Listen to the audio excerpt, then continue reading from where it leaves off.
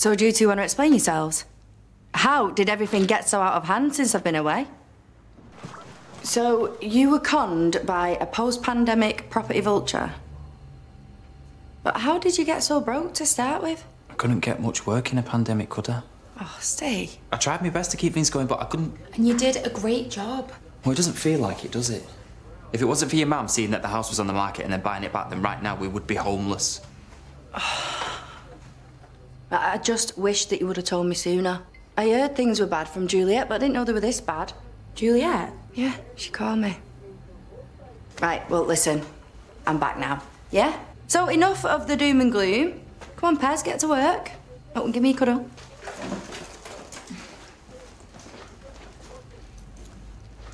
I'm really glad you're back, Mum. Love you.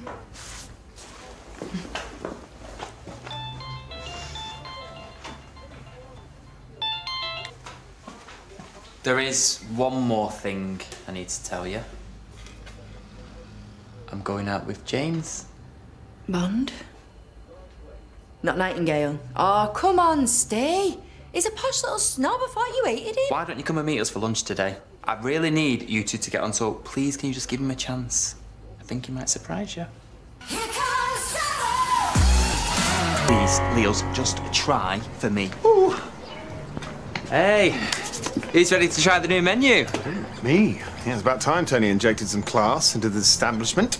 Yeah, au revoir, McQueen cheesy chips. Bonjour, du Hutchinson foie gras. It's nice to see you, Leela. And you. Nice of you to take a break from your busy schedule. Oh, not at all. I've actually been interviewing interns. Not one of them went to a top 10 uni, so this lunch is a welcome break from the riffraff I have spent my morning with. Shall we?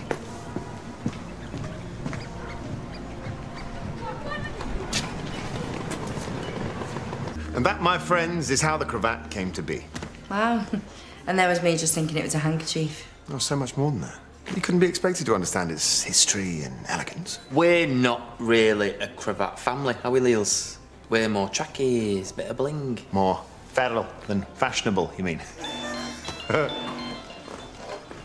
I've got to answer this. It's work. Hello?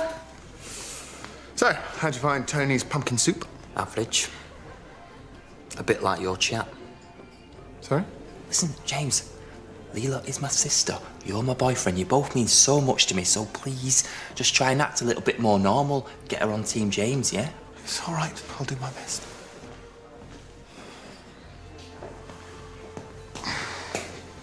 All okay? What do work want? I'll talk to you about it at home. Can we get the bill, please? Oh, don't worry. I'm sourcing it. Of course you are. Typical. Sorry? You think we can't pay a bill? No, not at all. I was just trying to make a good impression. Oh, well, you're too late, James. I don't like you. You're a snob. Leela? No. I'm sorry, Steve. I tried.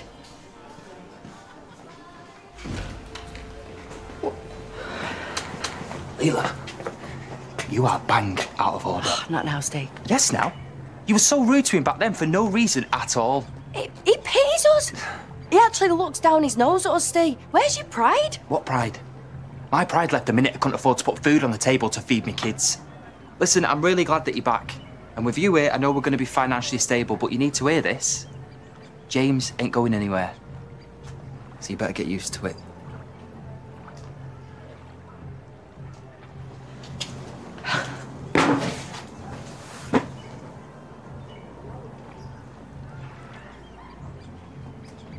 Hey.